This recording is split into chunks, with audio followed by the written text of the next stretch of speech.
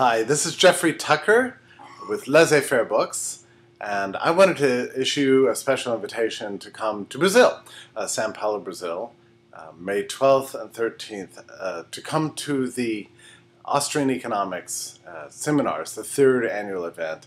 I was very honored and flattered to be invited to give 2 talks at this event.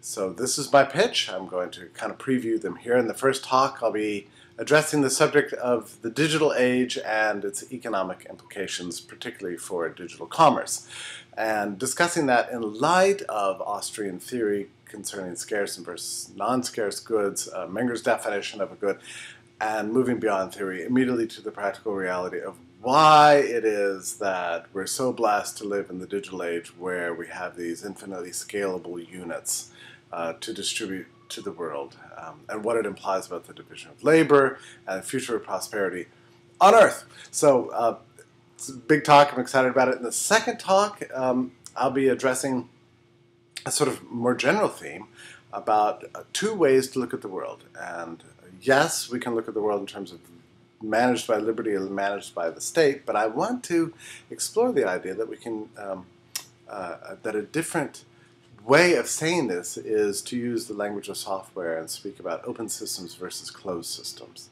And I think this model, the open model versus the closed model, pertains to more than just public policy. It pertains also to management of corporations, management of institutions, and even to our own personal lives, and the way we can understand the difference between the past and the future and the possibilities that await us in an uncertain future, all in light of Austrian theory. So I'm excited about both talks. The first one on digital economics, the second one on the open versus closed ways of looking at the world.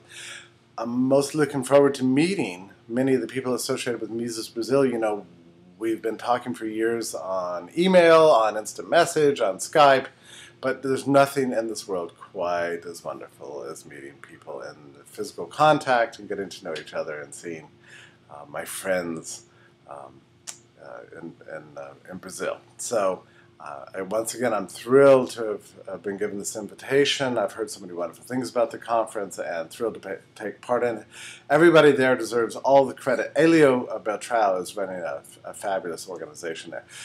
So I look forward to meeting you and seeing you in São Paulo, Brazil.